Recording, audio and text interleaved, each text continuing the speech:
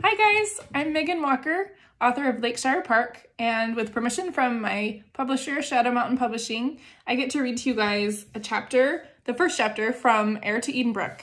This is Julianne Donaldson's novelette that she wrote from her hero Philip's perspective from her novel Edenbrooke. If you haven't read it yet, you're gonna love it. Okay, Heir to Edenbrooke, Spain, 1811. Major Wyndham? I looked up from the map spread across the table. We had just finished debriefing and were in the middle of strategizing the next day's campaign. I rubbed the back of my neck, sore from bending over the map, and felt the tiredness in my feet as I shifted my weight to turn to the sound of the voice. A soldier stood at the door of the tent and raised his hand in a sharp salute. "A letter, sir," he said, holding it out in one gloved hand. I took a brief moment to assure myself that it was indeed my mother's handwriting. Relief trumpeted within me. Alive and well! She is alive and well! A soldier's response when too much time elapses between letters. I reluctantly slipped the letter into the pocket of my coat rather than tearing it open on the spot as I wanted to. A soldier, even an officer, makes dozens of sacrifices every day. Some of them I was hardly aware of anymore, but I was very aware of this sacrifice. "Letter from home?" Major Colden asked, watching my hand hover over the pocket holding this unexpected treasure. I nodded, then put the matter out of my mind entirely, like shutting the door on a long-awaited dawn. Our own literal dawn would come soon enough, and we had to have a strategy in place. I turned my attention to the map before me, and candles flickered as a hot breeze blew through the tent, doing nothing to alleviate the sweat that had been rolling down my back all day. Spain had its beauties, but a temperate climate at the end of the summer was not one of them. As soon as I entered my tent an hour later, I took the letter out of my pocket and carefully laid it on my cot. Then I unbuttoned my coat, tossed it aside, and stripped off my sweat-soaked shirt.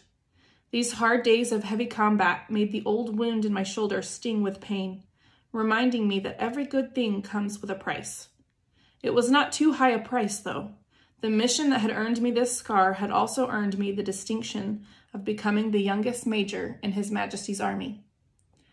I rolled my shoulders to try to work out some of the stiffness, and for a moment I dreamed of a cool English countryside, of wet winds and chilled air and cold pelting rain. Pulling myself away from my dream of home, I leaned over my wash basin, splashed water over my face, and let it drip down my chest. I ran wet fingers through my hair, which curled much more in this country than it did in England. I sighed with relief when a small breeze entered the open door of my tent. Finally, I eased my boots off and settled down on my cot. I picked up the letter and held it close to the candle. It was full dark out, and the sounds of the camp had settled down into distant snores and the steady, quiet march of the night patrol. I could readily guess that her letter would contain, first and foremost, her maternal worries about my overindulged, arrogant, insufferable older brother Charles, who had inherited everything upon my father's death and was living the flagrantly useless life of a wealthy, titled gentleman. I had very little sympathy for his so-called troubles. If I was lucky, my mother would tell me something interesting about my younger brother William, who was studying at Oxford. Louisa would make an appearance in the role of headstrong youngest child, growing too beautiful for her own good. There might be news about the estate, or the tenants, or mother's extended relatives. In short, this letter would take me home and set me beside my mother, a place that as her favorite child I had missed these years in the army. My siblings would argue about my favorite child status, but my confidence had yet to be shaken. I cracked open the seal and unfolded the paper, smiling in anticipation. My eyes skimmed its length, and I sat up abruptly. It was much too short, and short letters contained only bad news. I could not read fast enough, but at the same time I did not want to read at all. It was like gulping down poison. My dear Philip, it is with a heavy heart that I pen this letter to you. I had hoped not to worry you, and so I did not tell you in my last letter that Charles was ill. It was a disease of the lungs, and the doctors were hopeful. No, that is not true. I was hopeful. But my hope was in vain, and my dear, dear boy is gone from this world. Please make haste and come home as soon as you can. We are all devastated. As I sat on my cot 1,000 miles from home, Countless memories streamed through my mind, but the one that caught and settled over me was what I always thought of as the last horse race. We had met early in the morning at the stables and soon had our horses ready. I was 14, William 13, and Charles almost 17. William was mad about horse racing and had been for long enough that our father had finally taken him to pick out his own horse. It was a beautiful gray gelding that William described had the best potential in the price range my father had agreed to. Will named him Eclipse after the famous French racehorse and trained that horse every day during the summer, rain or shine, for hours longer every day than either Charles or I spent on our horses. And all of that training paid off. On the morning of the last horse race, William's horse threw himself over every hedge and dry stone wall as if he were all heart and courage and winged hoofs. He ran through the woods with such nimbleness that it seemed the trees and roots and plants moved out of the way for him. And when William asked him for more in the final stretch, that horse gave it to him with a burst of speed that left Charles and me furlongs behind. William raised both arms in the air and shouted, "The great racehorse Eclipse, expertly trained and ridden by William Wyndham, has vanquished all others, proving once again that Charles cannot pick a good horse to save his life." I laughed, pulling my horse close to William's and clapping him on the back in congratulations. I had no problem being tested by my younger brother.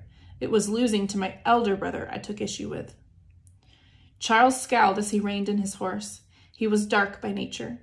His hair was almost black, his eyes a dark brown.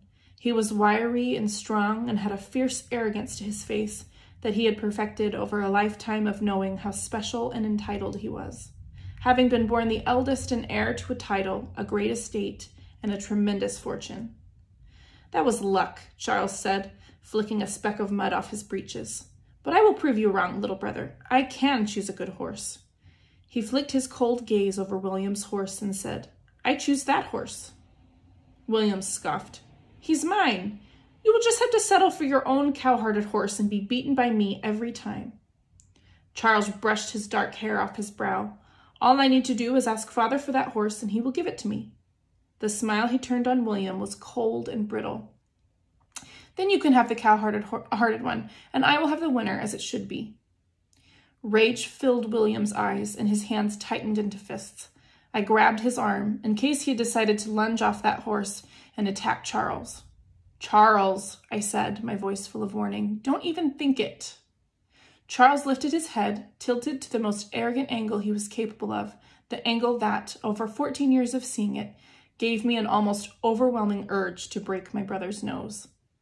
"But it would be so easy," Charles said, his voice maddeningly calm, "because everything here will be mine the day father dies. The house, the estate, the art, the library and everything in it, the stables, and that horse and that horse and this horse."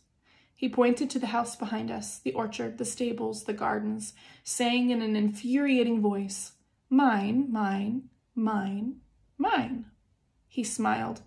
"Father is not young anymore. It could happen any day. They will all be mine, and none of it will be yours. So if you think about it, it already all belongs to me. And I think I want," he pointed his finger at our horses, "first at mine, then at his, and then at William's. That horse." William's face was livid, his eyes full of fury and impotence. "I will hate you until the day I die if you dare take this horse from me." "Oh, what a punishment," Charles said, his voice mocking. I let go of William and moved my horse between the two of them, putting a hand on Charles's chest. "William outrode you today," I said, pushing him, "so take it like a man or go cry to father." Charles turned his cold gaze on me and knocked my hand off his chest. "I have a better idea. I'll race you two back to the stables, and the winning horse will be mine."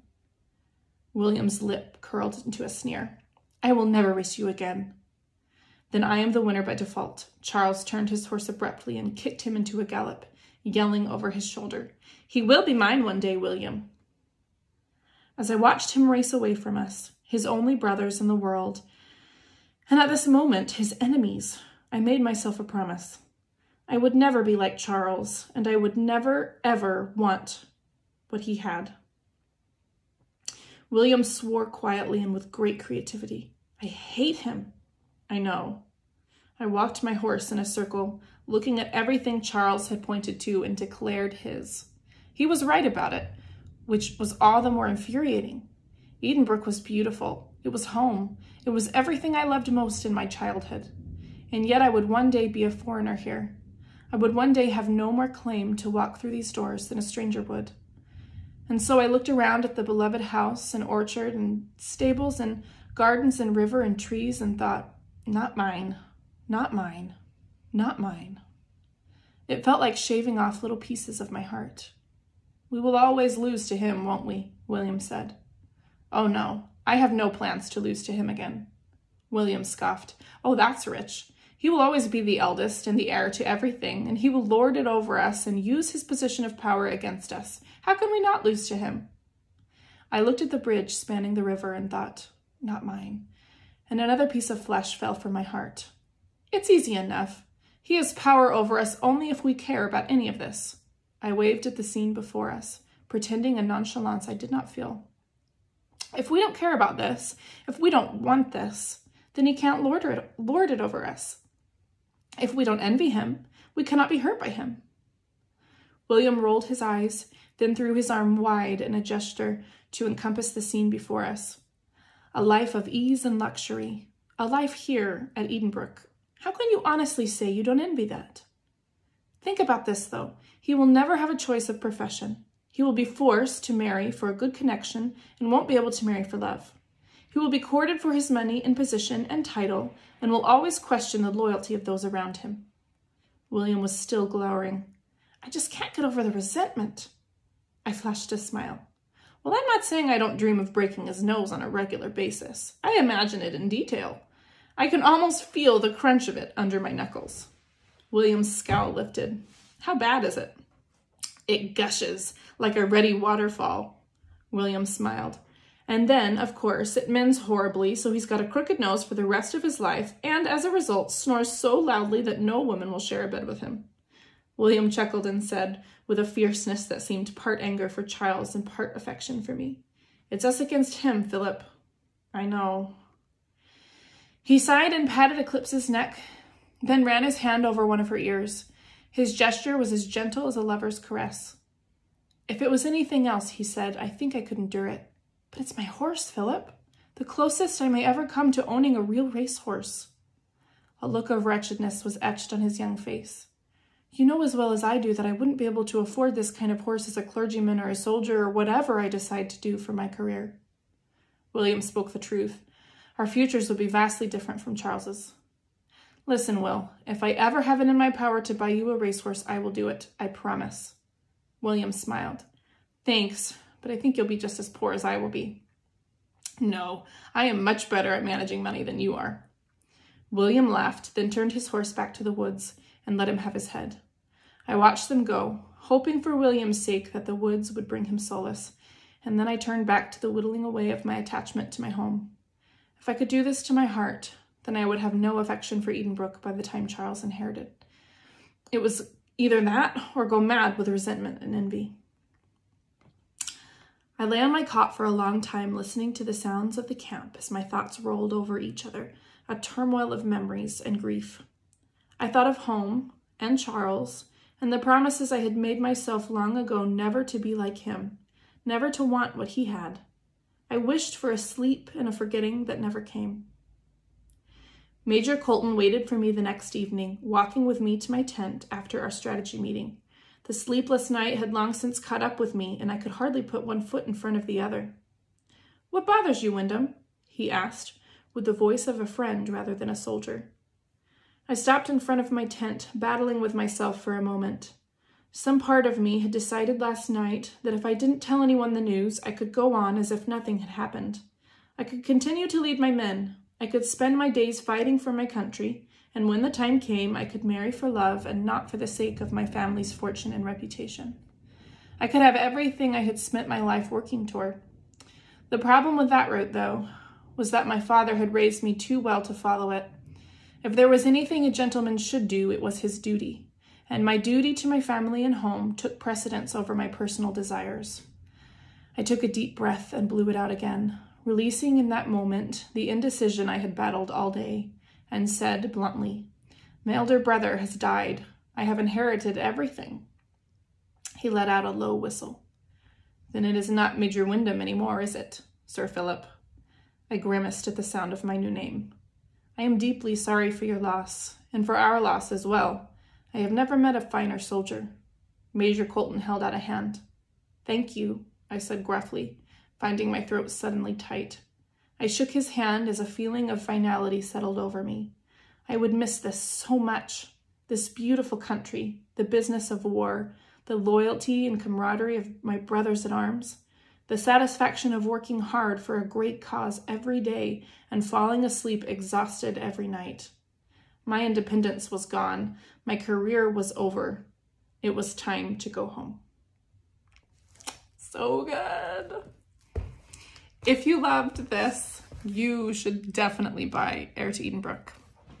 It just gets better from there. And if you haven't read Edenbrooke, my gosh, what are you doing with your quarantine life? Go and buy it and enjoy it and thank me later. Thank you so much to Julianne Donaldson for writing these fantastic words, and to Shadow Mountain Publishing for letting me read them and spend some time with you guys. I hope you're all doing well.